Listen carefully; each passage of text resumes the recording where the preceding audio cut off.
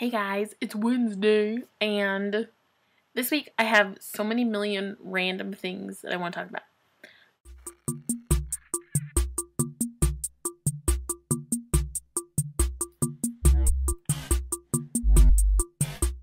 First one is for Gretchen. I completely I didn't make the coupons beforehand. That was the problem.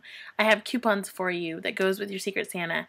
And so, since it's way too late to mail them, and I'll probably fail at mailing them anyways, I figured I would just show them to you, and then you can redeem them verbally. First coupon is a love coupon for a day that I will switch. If you ever need to switch a day, just, let me know. Coupon. Second coupon, I will share my topic 1 month in advance.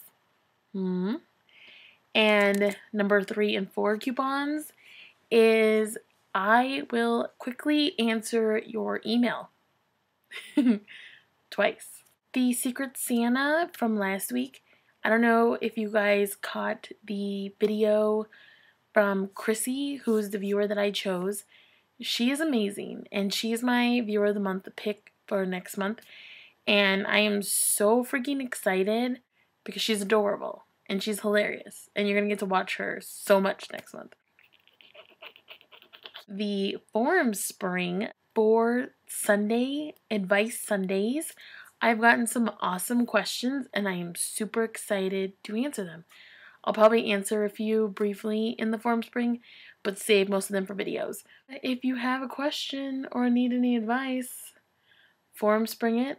There will be a link. Video respond to this, or send me a message through our YouTube thing, inbox mail.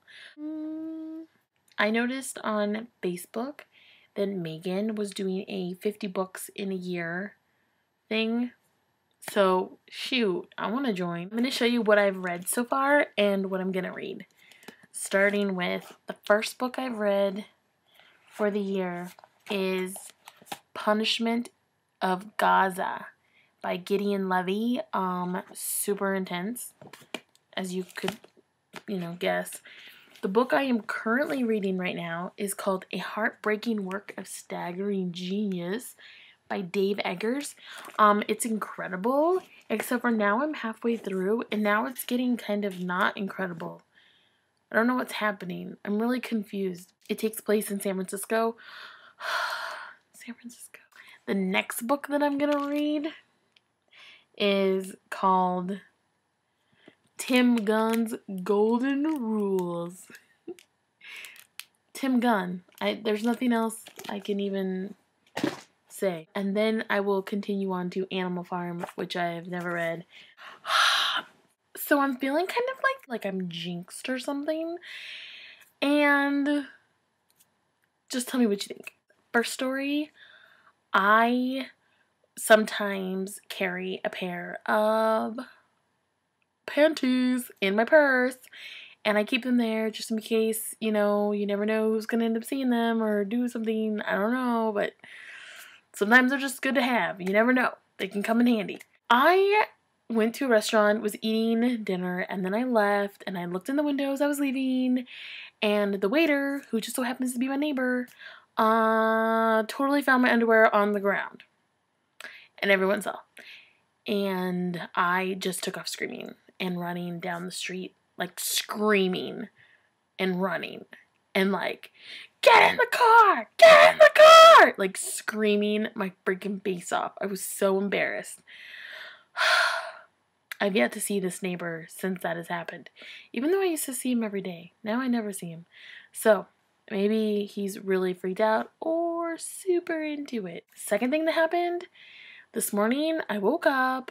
I had to pee so bad. Usually what happens is I lay in bed for a long time before I decide I have to pee so bad. So I get up when it's just unbearable.